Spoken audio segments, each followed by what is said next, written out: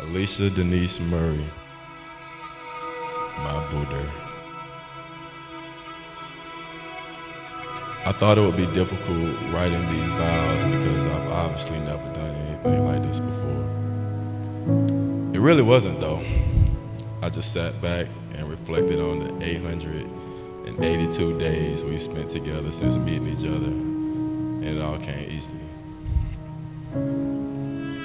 Everyone in this building can obviously see that you're physically beautiful, but I'm fortunate enough to see your internal beauty daily.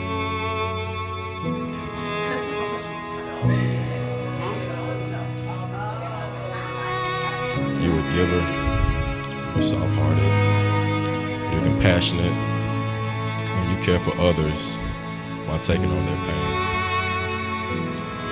My dad told me as a boy, son, when a woman sticks with you in your darkest moments, you found a good one. Pops, I found a good one.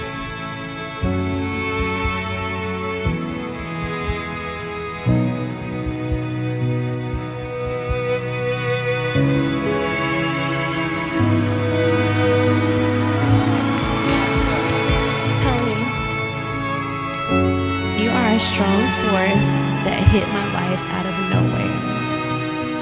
I never saw it coming. Shook my world, and you revealed the truth in me. You've removed a wall that I didn't quite know was there, so that you could see the real light in me, so that I can see the real light within myself. But most importantly, you are the love of my life, and you make me happier than I could ever imagine, and more love than I ever felt possible.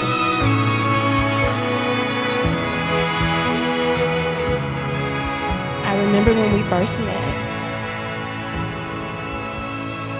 It wasn't easy dealing with me. The patience you displayed with me is unmatched.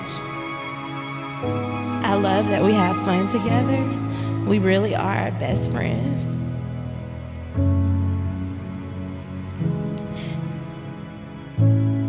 Thank you for telling me how beautiful I am every day since the day we met, even on my rough days. I promise to be faithful and supportive to you, and to always make our family's love and happiness my priority. I will be yours and only yours. I will be your partner in parenthood. I will dream with you, celebrate with you, and walk beside you through whatever life may bring us. I promise to have patience that love demands, to speak when words are needed, and to share in silence when they are not. I'ma try. You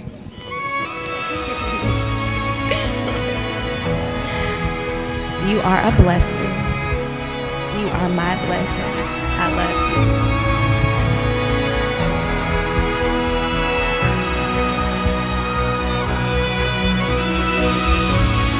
I don't really have any family here in Atlanta. So far, for the most part, you're all I got. And you've been my anchor. When I thought I was gonna lose my dad, and I had to take many trips to South Carolina, you were there. When I hated my job, and I came home depressed every day, you were there. When my money was funny, and I couldn't afford to pay attention, you were there. When I've been overthinking this wedding, how we were gonna pull this off, you were there. This is the type of woman I know you are. You've consistently proven it to me. And with that said, I vow to always to protect you from harm, stand with you against all troubles, and to look for you and be your protection.